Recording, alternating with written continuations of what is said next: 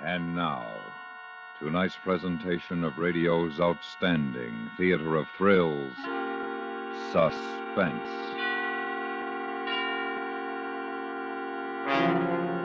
Tonight, we bring you a transcribed story of a woman who finds a letter warning of death and has only 3 hours to deliver it. We call it The Death Parade. So now, starring Paula Winslow, here is tonight's suspense play, The Death Parade.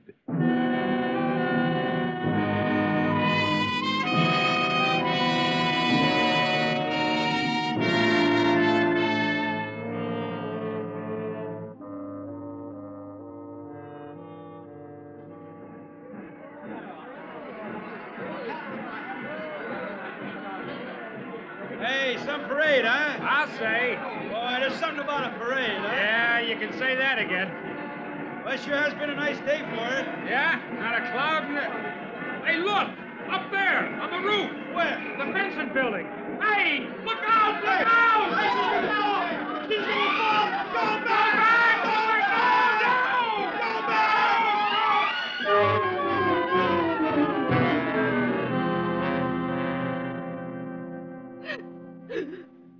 All right now, Miss Johnson, let's try and talk about this, huh?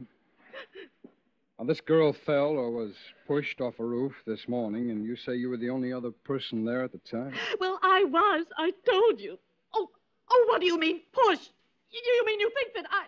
Oh, how can you? I know you're upset, but will you just take it easy and try to answer Upset? I'm nearly out of my mind. I don't see how you can expect me to tell you anything. First you accuse me, and now you... Oh, how can you policemen be so unfeeling? All I was trying to do was... Oh, it's freezing in here. You've no right to... Miss Johnson. Try some of this coffee. It'll make you feel better. Now, you've told us you know something about this accident, something more than we already know. Yes, I do, Lieutenant. I mean, it never would have happened. Don't you see? Sure. Now, come on, drink this. This will help you. Oh, I'm so nervous. Oh, it's spilled. Well, that's all right. That's all right. We'll clean it up later. Well, that's how it started. You see? That's how it started this morning. Just like that. The coffee. That poor girl wouldn't have died if the coffee hadn't spilled. That's just how it started. My name's Ellen Johnson. I work at the Farnsworth Chemical Plant. For 12 years, I've been there and never missed an hour of work. That is, until today. It was so unnecessary. That horrible, rude little man. He was the one. I'm very precise about my daily habits. Very. When you live alone, you arrange things that way. In the morning, I arise and allow myself time to take coffee and toast at the cafe on my corner. I've always disliked cooking in the morning. I leave the cafe at 8:15 precisely in order to be at my desk exactly at 9. This morning was the same, just the same, except for that horrible man. He was awful. As I sat at the counter, I could feel him there, 2 seats away, thin and dark, making a nasty noise as he drank his coffee. It was all his fault. Gonna see the parade this afternoon, miss? Oh, no, I'm afraid I'll be working. That's too bad. Should be good for business. Yes, I imagine so. Anything else? Hey, you. Oh, no, thank you. It's 25. Coffee and toast, is it right? Yes. Thanks. Hey, you. Pass the sugar, will you? Good morning. See you tomorrow. What's the matter? I asked for the sugar. You can't pass it? I beg your pardon. Yeah, sure. Oh, why, look at that. You deliberately spilled that coffee all over my skirt. Oh, Gee, ain't that a shame? What a clumsy. Gee, am I sorry. He wasn't. He wasn't in the least sorry. He'd done it on purpose. On purpose. I was wearing a gray silk dress, and it was probably ruined. He just stood there and wiped at the stain with his napkin, smiling. Dirty, crooked teeth. I pushed him away and walked out. I knew I was going to be late because I had to change, so I went home again. If I hadn't gone home, this awful thing might never have happened. It took me 15 minutes to get back to the apartment, change my dress, and leave again for the office. I'd walked 3 blocks when I saw the letter It was lying on the pavement in front of an apartment house. Because I'm very meticulous about my filing in the office, I can't bear things to be out of place. I suppose that's why I picked it up. It was unsealed and addressed simply to Miss Sheila Mannix. No house number or street.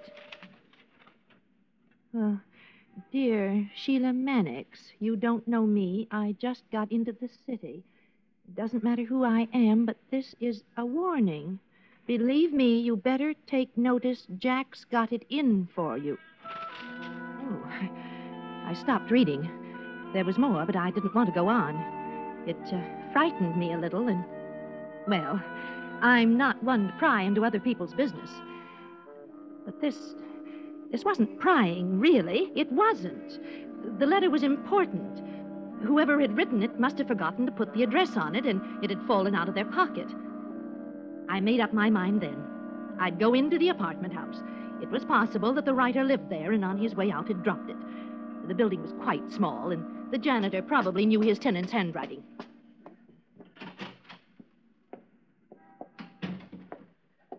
Let me see. Janitor. Oh. Yeah? Oh, are you the janitor? Yeah, I'm sorry. We got no vacancies. Oh, no, I don't. Look, this letter, it's not addressed. Do you know the handwriting? I thought maybe Nobody by that name living here. I didn't ask you that. All I want you to do is to tell me if you recognize the handwriting. It might belong to someone living here. How come you opened it?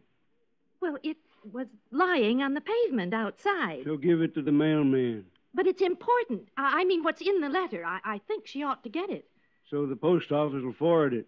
Oh, can't you see there's no address? How can they forward it? How stupid. Listen, you don't have to get nasty. I got enough trouble now. I told you she don't live here no more. Oh, I'm sorry. Wait, who doesn't live here anymore? Mannix.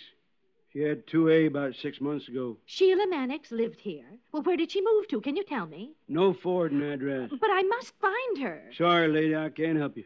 I thought of the police then. I should have told them about the letter, but I didn't. I didn't know what else was in it then. All I could think of at that moment was finding Sheila Mannix and giving her the letter and forgetting it. I went back to my own apartment and looked through the telephone book. There were 2 Sheila Mannixes listed. The first lived on Maple Street and the second on South Tower. I rang the Maple number first.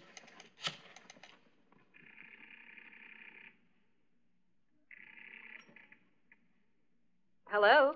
Oh, hello.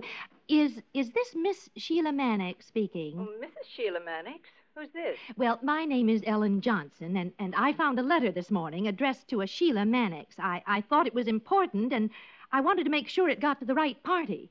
Well, who's it from? Well, that's it. You see, I don't know. Have you opened it? Well, yes, but I only read a few lines. Oh. Do you know someone named Jack? Jack? Well, yes, I do have a nephew. Oh, then well, perhaps... but he's in Colorado, though. It seems to be some sort of a warning. Warning? I'm afraid I don't understand. The letter says that Jack has got it in for you. It's a warning. Well, I'm afraid the letter isn't for me because, you see, my Jack is only 10 years old. Oh, well, I'm sorry to have troubled you. Oh, it's all right. Bye. As I hung up, I realized that the Sheila Mannix I was looking for might not even have a telephone. She might not even be living in the city any longer.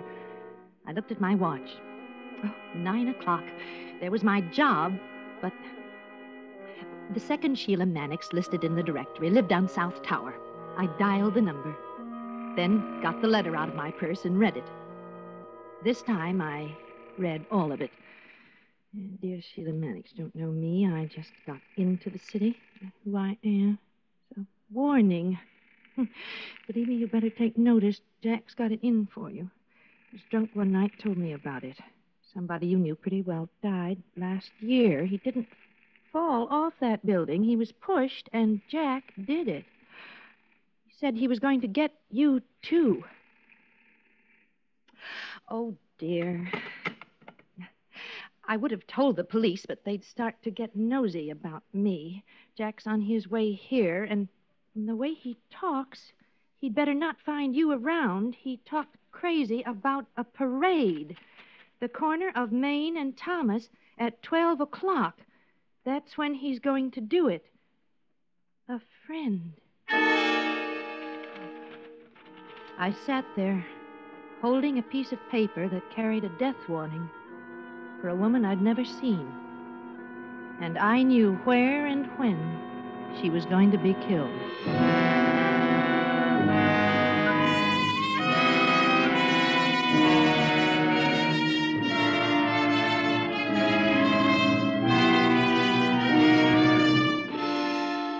You are listening to The Death Parade, tonight's presentation in radio's outstanding theater of thrills, Suspense.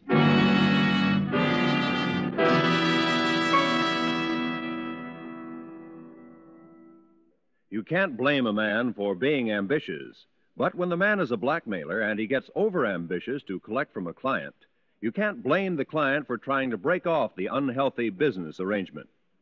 Tomorrow night on CBS Radio's FBI in Peace and War, hear the details of The Fall Guy. It's a story of a guy who made too much of a good thing out of a good thing until G-Men got wind of the way he did it. Remember, every Wednesday night over most of these same stations, hear the FBI in Peace and War. And now we bring back to our Hollywood soundstage Miss Paula Winslow, starring in tonight's production, The Death Parade, a tale well calculated to keep you in suspense.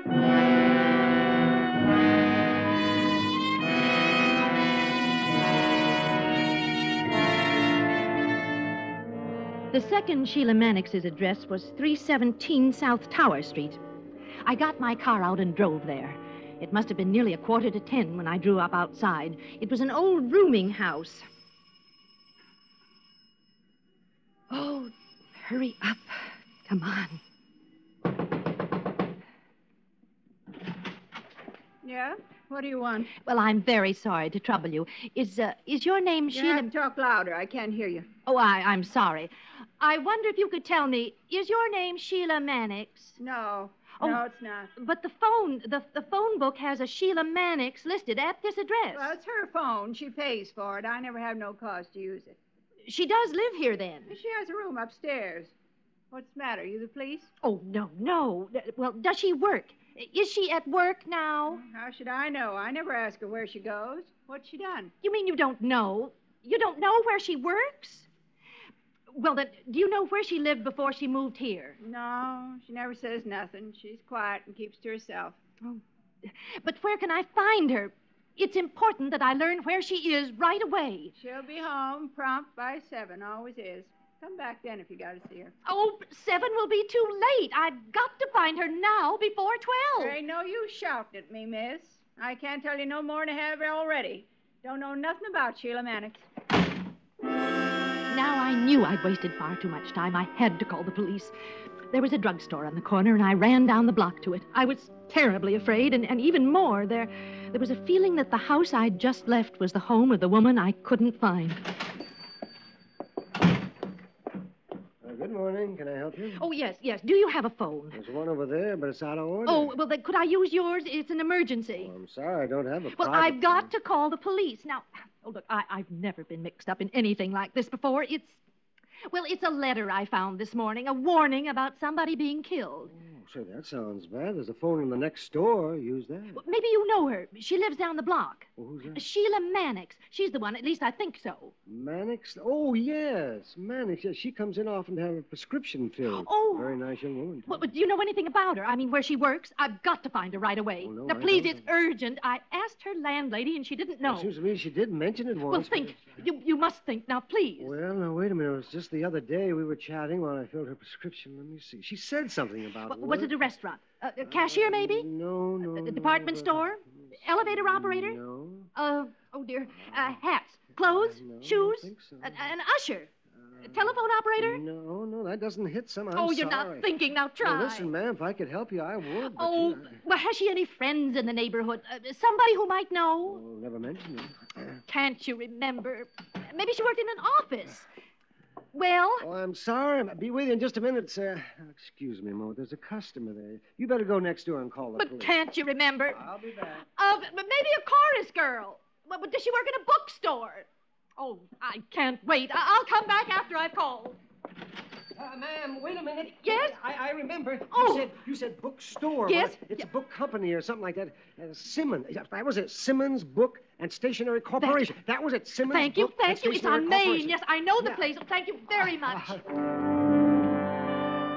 Simmons Book and Stationery Company. Why, I'd been in there dozens of times. She might even have waited on me. I looked at my watch. 10:30. I really meant to call the police, but I didn't know how long it would take to explain, and even then they might not investigate without seeing the letter first. I thought of the corner of Main and Thomas, and the parade, and 12 o'clock.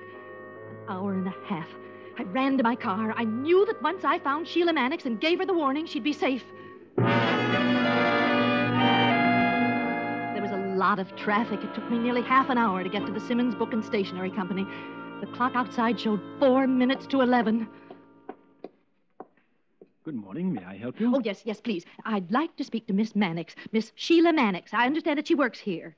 I'm very sorry, ma'am, but Miss Mannix had an appointment. She's not here? Well, I'm sorry, but... But where did she go? I think to the doctor. Well, what doctor? Where? Now, when did she leave? Now, if you'll wait here, I'll find out for you. I could have cried. And that silly, precious little salesman, he took forever. How long does it take to get an address? I started to walk to the back of the store when he came down the aisle toward me. I'm sorry to have taken so long. A customer on the phone, you know. It's all right. I don't care. Just give me that doctor's address. Why, yes, I have it right here. Dr. Morton, 101 Flower. 101 Flower, Dr. Morton. When did she leave? Oh, I forgot to ask. Oh, no. I'm going there now. Now, look, listen. Yes? If she comes back, if I miss her, you tell her to stay right here. Yes. You understand? That don't let her leave the store again until I come back. No. Don't let her leave. It's a matter of life and death. Oh, well, all right. Is something wrong? Something wrong. I ran to the telephone booth. I knew I'd done as much as I could alone to save that poor girl. Police Department, Sergeant Leonard. Police. Now listen. Please listen carefully. There's a murder going to be committed at 12 o'clock. Who is it? Oh, what does it matter? My name's Ellen Johnson. Please, I found a letter in the street this morning. It was to a woman called Mannix, a Sheila Mannix. Would you spell that, please? Oh, Mannix, Mannix. There's not time for me to... When did you find the letter? I told you this morning. What difference does it make? Oh, it was 9, I think. Well, why didn't you call earlier? Well, I didn't. I tried to find her myself. I think I know where she is now. Have you got the letter with you? But yes. Would you read it, please? Oh, there isn't time. You've got to send some men here. It's a warning. Somebody called Jack is going to kill her at 12 o'clock on the corner of Main and Thomas. There's a parade going on then. Now, what does this woman look like? Can you give us a description? No. I've never seen her. I don't even know her. You say you think you know where she is? Yes, at a Dr. Morton, 101 Flower Street. Where are you calling from? Simmons Book and Stationery Store. She works here. Well, will you get a description of the woman, please? I'll wait. Yes, of course, but don't hang up. I found the young man again, and he told me what Sheila Mannix looked like. I got back to the phone and told the officer. Short, about 5'2", thin, possibly 90 pounds, wearing a brown coat with a brown shoulder strap bag. We'll try to find her, Miss Johnson. Now, please stay there. I'll have an officer come to the store to pick up the letter. I put the receiver on the hook and sat in the booth. I was shaking. My hands were wet. It was 11:20. Somewhere outside, I heard a band playing. The parade must have started. I stayed in the shop, and the minutes passed. 11:30, 25 to 12. At 20 minutes to, I just couldn't stand it any longer. The waiting, the awful waiting. I had to do something. I called Sheila Mannix's house again. There was just that chance, that slight chance. Maybe she went home after the doctor. Maybe she's there. Oh, 2 more. No, 3. Let it go 3 more. Oh, be there. You must. Hello? Oh, Miss Mannix. Who is this? Miss Mannix. You'll never know. Oh, listen. You don't know me. You have to speak louder. I can't hear a thing you're saying. Who is this? Miss Mannix? No, Miss Mannix isn't here. This is the landlady. I'm cleaning up. Is there a message? I couldn't stay in that store any longer. I gave the letter to the salesman and told him to give it to the police when they arrived. It was 11:45. Main Street was alive with people. Seemed as though the whole city had turned out to watch the parade. To me, it was the same parade of last year and all the years before. But today there was a difference. The floats and the bright carriages meant nothing to me. I pushed my way along the street toward the intersection of Main and Thomas. I couldn't have stayed away if it were my own life depending on it. The crowd was so thick that it was impossible to see anything from the street, and I had to see. Then I thought of the Benson building and the roof. If I was up on the roof, I could see everything that happened on that corner. It was 5:12 when I got in the elevator and took it up to the 19th floor. I had to walk to the roof, and I could scarcely breathe as I opened the door and stepped out into the bright sun. Instinctively, I knew that this was the building. The same building that the man in the letter had been pushed from last year. For a minute, I didn't see anyone, and then, at the corner, standing near the edge, looking down, I saw her. A short woman, quite thin, dressed in a brown coat and a shoulder-strap bag. Oh, Miss Mannix. You are Miss Mannix, aren't you? I've been looking for you. It's about a man called Jack. He's looking... Oh, it's all right now. It's all right. Please, don't be frightened. Don't move back. Don't. The edge. Don't. Oh, what's the matter? Look, get away from there. Oh, no. No, you... Ow!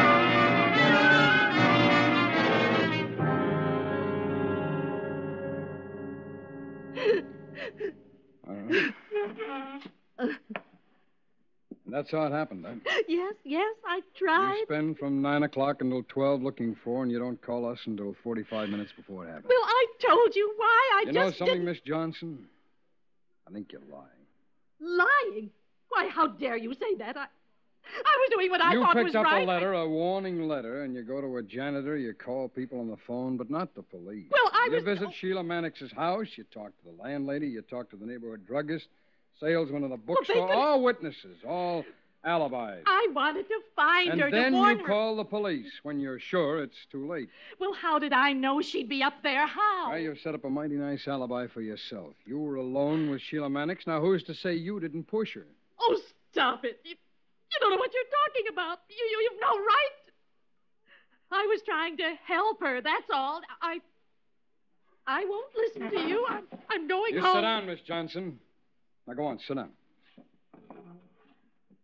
That's better. I'm holding you for a while. It's going to take more than a cock and bull story like that to get you out of this. We're going to check, Miss Johnson. We're going to do an awful lot of checking. I was a good citizen. I did my duty. I tried to save her, and you would... Can I see you for a minute? Yeah. Now, you just stay right there, miss. We're not through yet. Oh, murder. That's what they're saying. I murdered her. He's saying that to me. After all the good, I was only trying... Now, what are they saying? It's about me. I know it. I know it. Well, that does it, then. Well, Miss Johnson, we know what happened now. You know? What do you mean you know? I told you. That's how it happened. Every I'll word. tell you something. I've got to believe you. There's nothing I can do about it. Nothing you can do? Well, what should you do? Instead of frightening the life out of me, you should Now, will you listen to me for a change? Miss Johnson, I'd like nothing better than to throw the book at you, but I can't. We've got the man called Jack. He was picked up in the parade. There. I was right. The fellow that wrote the letter you found figured Miss Mannix might have moved. He didn't know where, so this morning he called the police. He told them the story, and that's how we caught her. Well, then that... Then she was safe. He couldn't have killed her. That's right. Well, why was she on the roof? Why did she go there? She wasn't in any danger then, was she? Oh, yes, she was. From you, because you found her and frightened her to death. I was only telling her that there was nothing to be afraid of. Oh, sure, that's all. You know she was standing in the same place where her boyfriend was killed a year ago. And then you come along and mention the name of the man that she knew killed him. Now maybe you know why she was afraid and backed away from you. You didn't do a thing. Well, I want you to know something. I want you to sleep with it for the rest of your life. If you just called the police when you picked up that letter, Sheila Mannix would be alive right now. Now, you think about that, huh?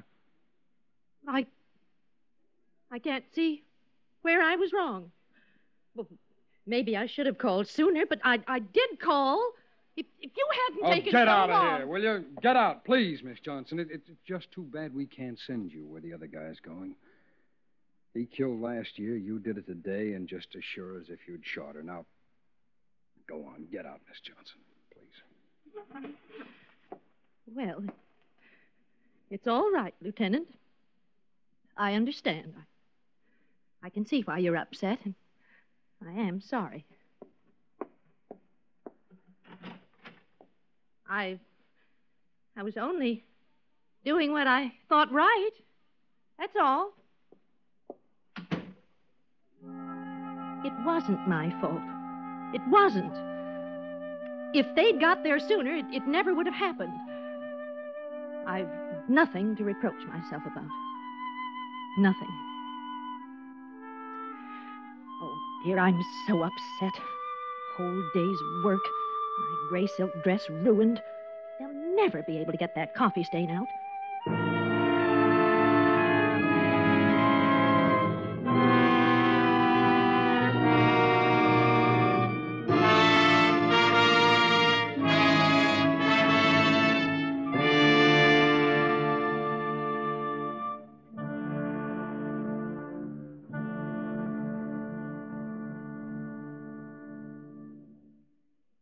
Suspense, in which Miss Paula Winslow starred in tonight's presentation of The Death Parade. Next week, we bring you a story of a postmaster and his search for an unwelcome package.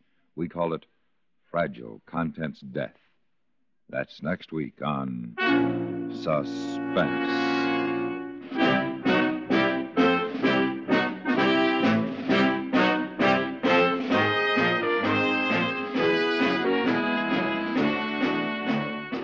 Suspense is transcribed in Hollywood by Anthony Ellis. Tonight's story was written by Shirley Gordon.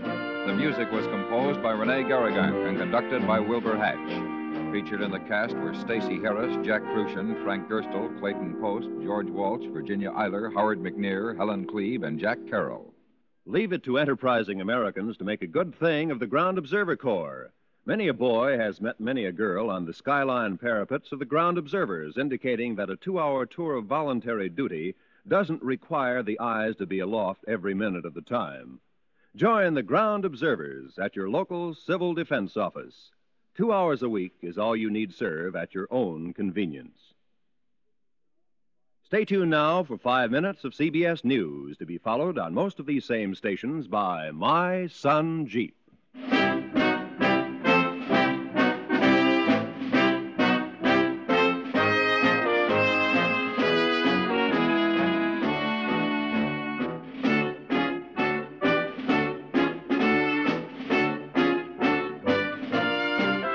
America listens most to the CBS Radio Network.